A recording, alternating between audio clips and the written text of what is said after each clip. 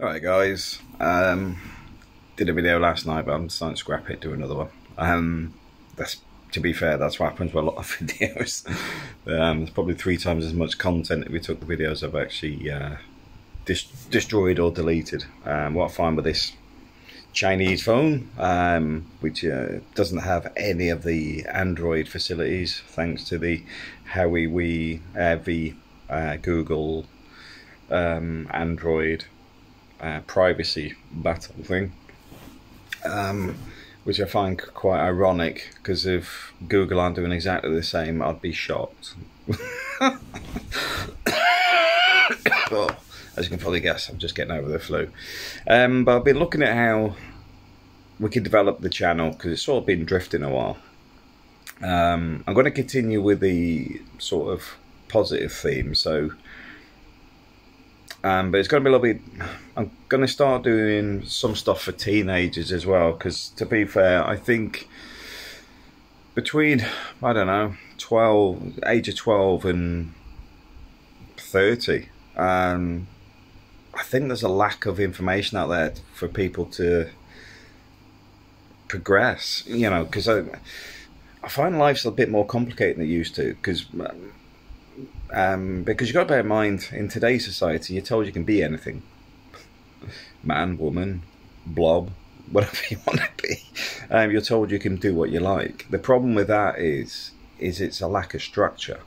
It's a bit like, you know, when I talk about religion, when I say I get it, but I don't follow it, in the sense of I'm not religious, but the structure that comes with religion, I can understand why a lot of religious people are more content. A lot of religious people are on specific paths. But even then, you can broaden that out a bit. It's a bit like I mentioned Paul before, when he got married to a woman from Thailand. And I apologise, I've known him for years, but I still don't know his wife's name. But he went from being an agency worker, just doing general labouring and very basic jobs, to developing his CNC skills and going full time and focused on getting to where he wants to be. So he went from basically having inconsistent work to they own a restaurant, they own a house, he still works, but the point being is he got structure. And I think this is where we may have one of the best educated generations, in the fact of their availability of knowledge, but they may be also the least equipped, simply because the structure's not there. You know, it's a bit like having all the parts to build a ship, but never be able to build one. You know, I've got to do a welding course, got to do the engineering courses related to ship design. I've got to do this, got to do that. That's life today. It's a bit like, if you're not happy with your career, change it. Buy our course. But I don't know which course I want to do. And I don't want to know where I want to be. And I don't know what's my objectives and what's my goals and where do I want to head. I'm not 100%. And that's the reality for too many people. And this is why, when I was talking about millennials on previous videos, I'm engaging with people that are younger than me lately, more, whether I like it or not. I mean, I have an assistant, for example, in their early 20s, which is something I never have. I don't normally have people that are juniors. They're normally project managers, engineers, etc. I don't generally have junior staff, but the way people think is very different to the way I do. So like I said, with engineers and stuff, it's often very structured, and it's not, hey, how's your day going? It's more, none of your business. Well, I asked you for this, have you sorted it? And I like that, you know, because you can keep all your other stuff away. You know, your personal life is none of their business, and they don't want to hear it. In the same way, you don't want to discuss it, and that's all great. But when you start getting the way society is today, they're trying to push you into stuff that you wouldn't normally even look at. And I don't think it's good. I really don't. I don't think there's a place for personal life in the workspace in many places. And I say many places because in some places it may be. You know, if somebody's having a hard time or whatever, I get it. You know, how's your day going? Oh, it's crap. I'm having a hard time at home, blah, blah, blah. Fine. You know, sometimes it is good to vent. But for me, do I need to know about how many kids they've got and all that? No, I've got zero interest. But, you know, if someone's having a hard time, quite happy to step in and listen. But am I a psychologist and whatever? The answer's no. And this is where I think some companies are losing their way. But moving past, because a lot of the problems they've got are, like I said, there's a shift. And the shift, you know, like used to just go to work, do your job, and all your fun stuff is outside of work. But now they're trying to pretend that work should be interesting. But often it's not interesting. It's tedious, it's boring. And actually expecting people to enjoy their work, I think, is a big ask anyway. Especially if someone's been doing it 20 odd years, they're often just looking for their pension or their Pilates at 6 o'clock tonight and all that sort of stuff. Work is just work to them because it's this false inspiration, because you've been inspired by people that have gone down a path of what they want to do. And as somebody who owns a company and as somebody who has passion about what they're doing, that's a very small amount of people, because the average person is not in that space. And I think it's unfair to constantly drive them as if they should be thinking the same. I don't think it's correct. Now, there's a big difference in where that's being focused and what I think it should be. And my personal view is, it's like I said, the positive focus should be on the stuff outside of work. The positive focus is, if you're not happy, do something, change it. It's like myself at the moment, I'm sitting and thinking, because I'm bored of the work I do. It pays bills, etc. But I'm finding over the last 15 years, the skill base has gone like that. You're dealing with less and less intelligent people, but often people who think they're more and more important. So quite simply, they don't have the skill sets and knowledge that the same level of people would have had 15 years ago. They're often 5-minute wonder college courses instead of 10 years experience and, you know, more than multiple qualifications and proven delivery. So for me, I understand, even for myself, that it's becoming frustrating. And I'm looking at alternatives myself, and that's where I sort of sit back and go, right, where do I want to be from here? And I think this is where it sort of fits in, where I'm looking at the teenagers that are going through this. Cause I'm, you know, I look at my son at the moment, and he's going through, I mean, he started doing some martial arts now, but he's starting to go through that teen phase of trying to work out where he wants to be in life. And I'm looking and thinking, he's multilingual, he is intelligent, but the big problem is, people go, you can be whatever you want. But that's not true. You can head off in what direction you like. But at that age, who knows what they want? Like I said, even myself, I'm looking at changing my position now because I'm bored. And financially, it doesn't make sense to change. But then I look at the house is well underway now. I've got my main goal, which was the property. Do I want to spend another 5 years or 3 years doing the same stuff that the majority of people I've known for 20 years have left?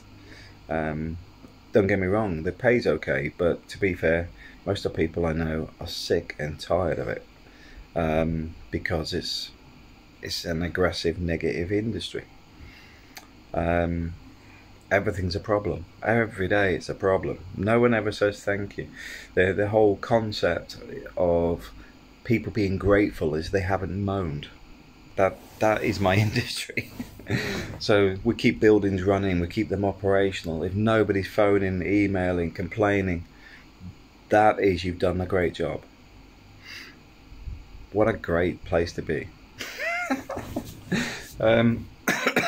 Not I want praise, because like I said, my focus is the house anyway, but the point is, you do get to a point where you're like now I'm sitting, I mean, this is my thoughts, my personal ones, is I need that conservatory finished upstairs in the new house. Conservatory's there, redevelopment of the upstairs floor so it becomes like a lounge and office space. At that point, I've got my office to work from Spain. At that point, I can focus on an exit. At the moment, I can't focus on exit because I've got no working space. So I'm sort of stuck at that position. And it's not like an excuse, you know, you say, oh, well, you should just carry on. You can't, because the problem I've got is the stuff I've got in the UK is ticking over. I'm busy, you know, Monday to Friday, I've got stuff to do. I'm looking at the weekends and what I can do there to try and stimulate some extra revenue to actually, two things: start the new direction, more home-based, and the other one being to hit the mortgage, because once the mortgage is gone, my cost of living's under 1,000 a month, which isn't that hard to hit, you know. I've got a lot of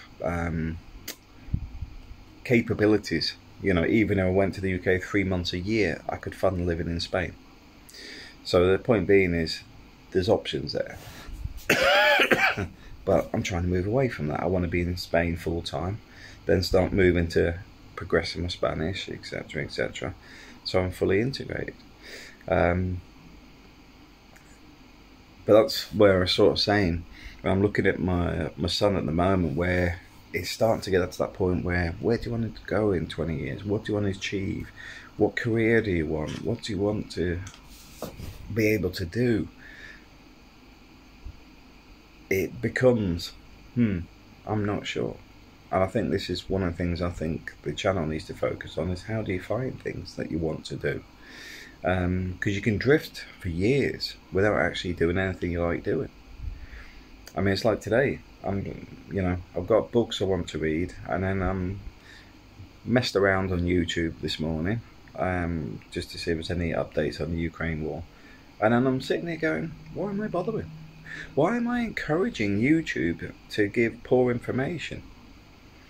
I mean, I look at the way they're demonetizing people that are, should we call them third party news, in the sense of they're YouTubers rather than a mainstream news network. They're demonetizing them, even though their information is more like a historical outcome rather than gruesome conflict, you know, in the sense of they're talking about the war lines have moved, that sort of stuff, but they're being demonetized.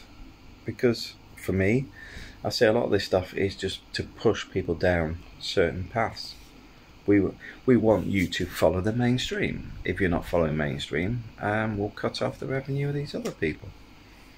Maybe I'm wrong, maybe I'm right, but I do find that it's a peculiar setup, YouTube, in the way that it does make itself very, very selective, and I can't believe it's just on advertising. Although advertising is a strange beast, you know, it is not a good place to be building a business model purely around advertising.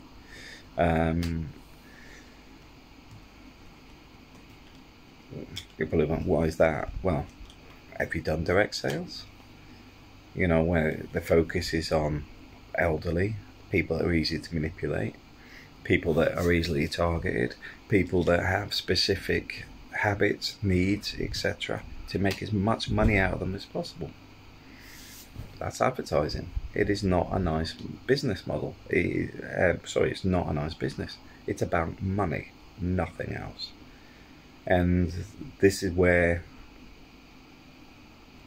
society has polluted itself, I think. And this is another reason that I think the teen stuff is important, because too much has become advertising led, or funded led. Should we call it funded? Because often it's political, which means you end up with a narrower and narrower stream of information, and a narrower stream of good information, because you'll find a lot of distortion out there. It's a peculiar environment to be in, because what becomes truth and what becomes fake, it becomes hard to decipher, because the mainstream's got worse, and like I say, they deregulate and defund a lot of the stuff around YouTubers and people just putting out just general information and thoughts. Because if you're removing opinions, you're removing common sense, you're removing thought processes, because a lot of the time they can be completely wrong, but the whole point is having access to multiple sources is how you get as close to the truth as you can.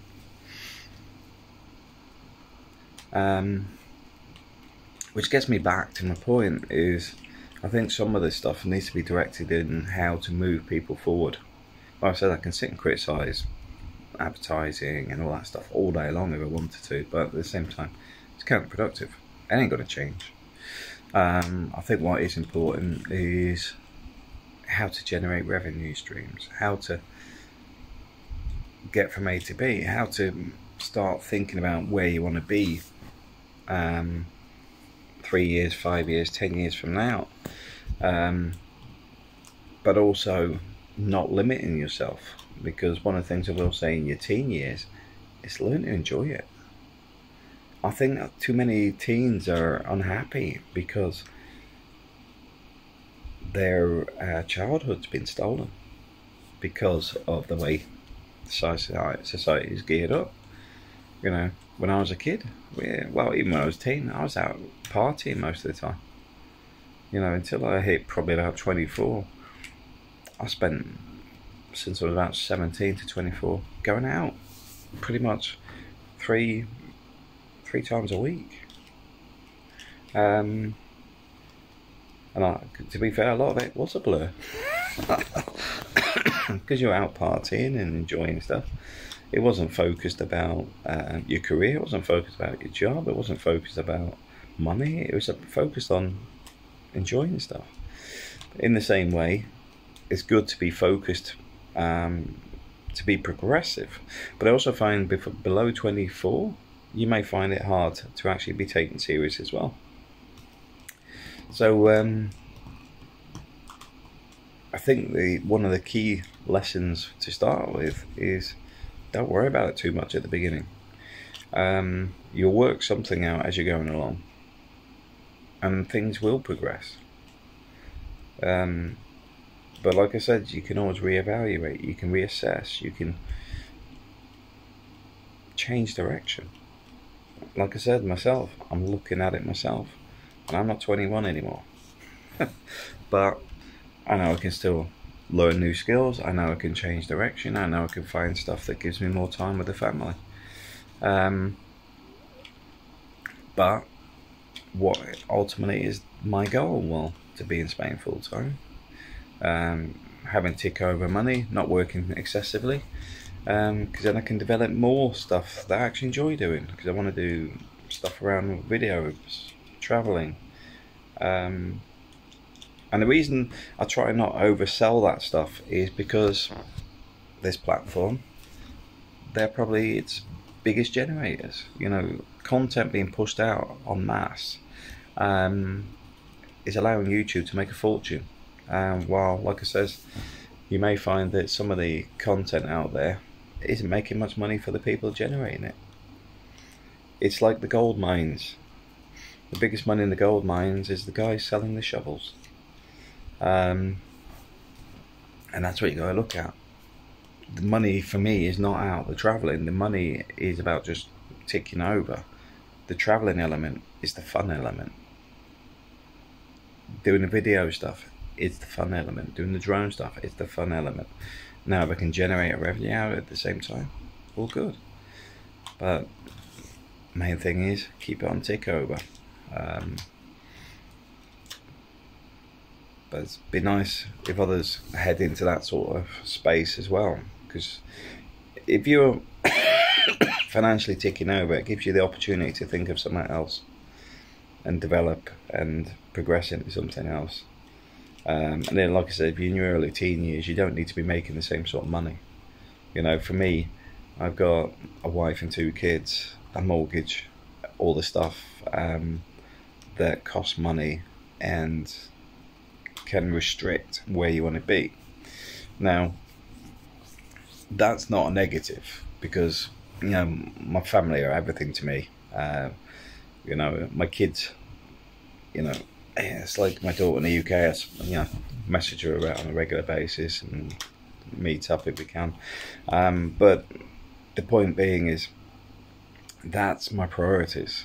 You know, if my kids are doing well, my wife's happy, the house is paid for, that for me gives me the ability to have flexibility to do the stuff I want to do, because they are the main priorities.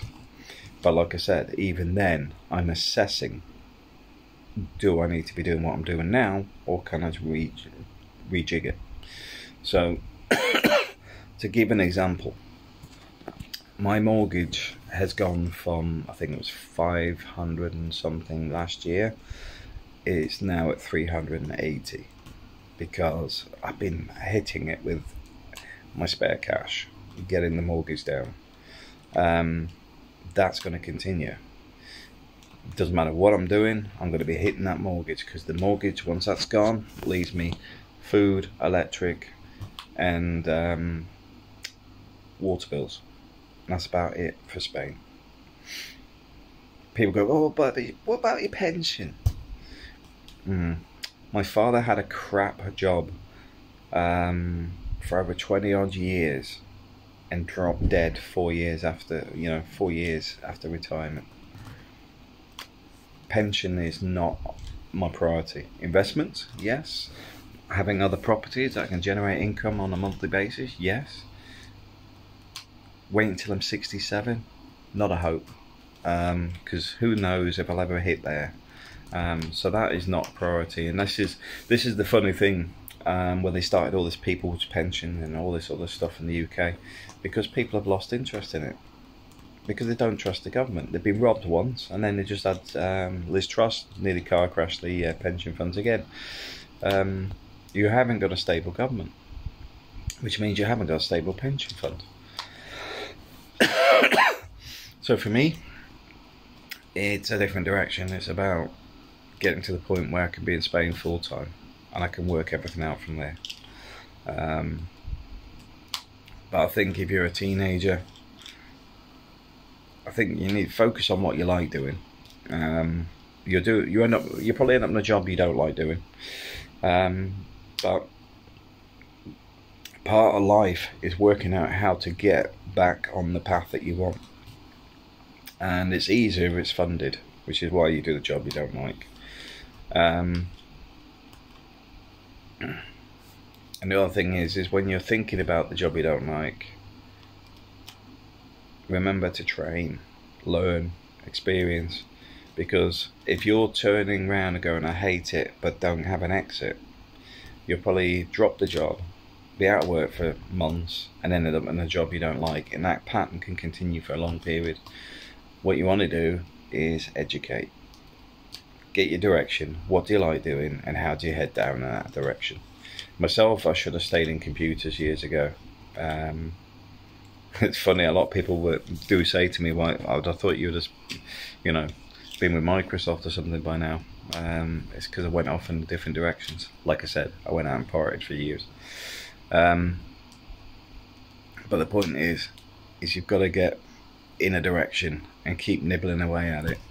And it can be a case of just every Sunday reading, watching YouTube videos, learning new skills to get you to where you need to be. And also listen for other opportunities out there. One of the guys I work with, he was talking about one of the another contractor was asking him to produce some of the health and safety documents, and I was like, I could do that. So instantly, it becomes producing health and safety documents, you know, construction phase plans, risk assessments, method statements, tedious, boring stuff that is required for every project.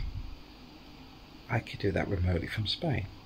And yes, it's boring and tedious, but once my balcony's built with the conservatory on it, it's not that hard to go up there in the morning, spend a couple of hours watching the sunrise, etc., doing the work, and then go and do some hours in the afternoon. That's where I want to be.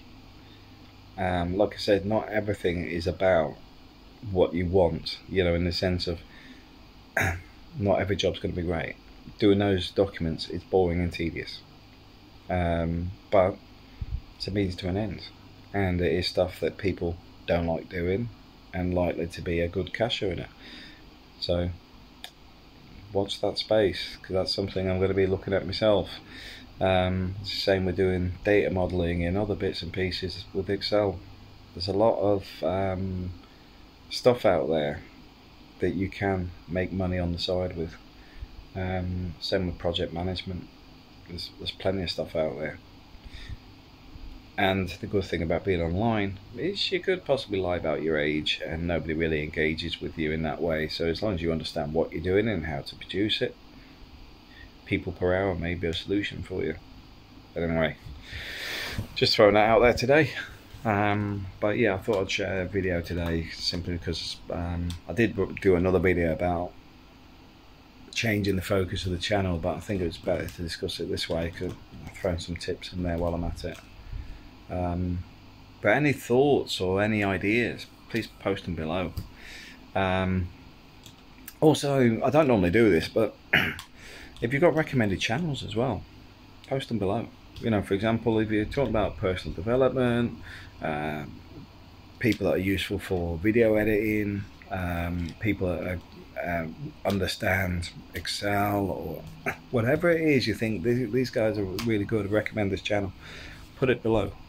We're also going to start a channel as well, like a chat channel.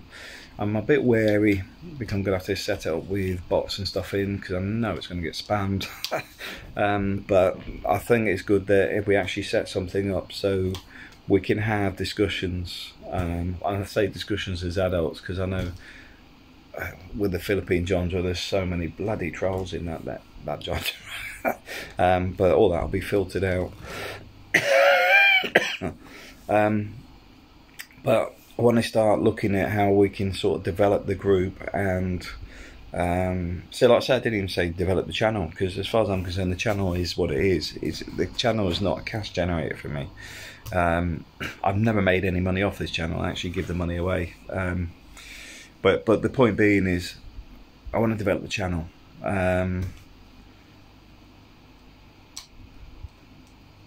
Sorry, the group. The group, so that we're focusing on where we want to be and how we're going to get there, and multiple inputs, because often, well, pretty much always the video is like this. It's one way, where we open up a sort of text-based channel like a forum. It can go in different directions, and I think that's important, because it may not just be me that you're engaging with. You may find that other people with a similar mindset in the chats, you suddenly go, oh wow, didn't know you existed, blah blah, and then you're off. You've got someone else you can work with, because a lot of the problems that people have is actually having somebody to bounce things off. And I says a lot of this stuff today is much harder than it used to be. I mean, it's a bit like, I used to have a lot of social groups before I went off around the world, and a lot of those people are, I don't even know where they are. I mean, it's a bit like one of Stephen's over in Texas now, and then you've got yeah, most of my old friends aren't where they used to be. We all sort of travel. But I do think is we'll start this group up and start looking at how we can progress things. Like I said, it's not going to be straightforward. It's not going to be a 5-minute thing, and there's probably going to be subgroups in there. Because, for example, learning Spanish. That could be a subgroup where we set up our own Spanish groups.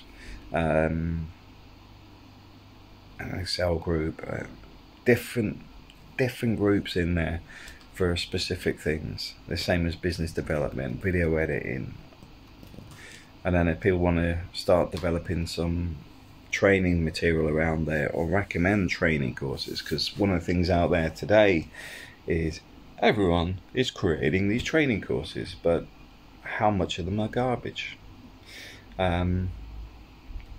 Because you've got to get something out of it.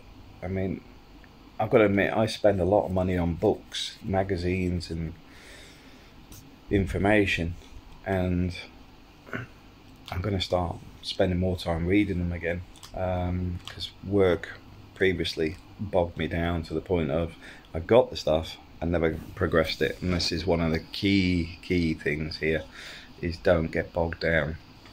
If you want to get out of that sort of scenario, you need to understand, you need to break out, you need to refocus, re-educate and realign where you want to go. But we'll talk about more in the future. Thanks for watching.